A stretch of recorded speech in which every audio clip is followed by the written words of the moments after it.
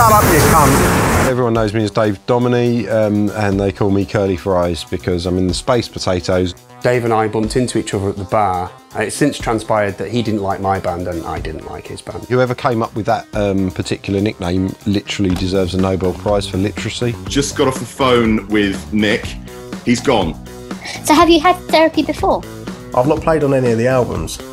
Being childish like a fucking playgirl. Yeah, bit of a cunt.